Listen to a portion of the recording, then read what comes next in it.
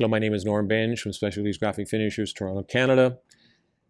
Focus for this video is multiple panel spinners. We've done spinners before with an eyelet, but I've never actually seen one in all the years I've been in business that have three of them.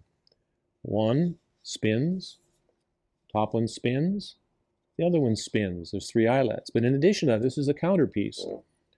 There's die cut stand at the back.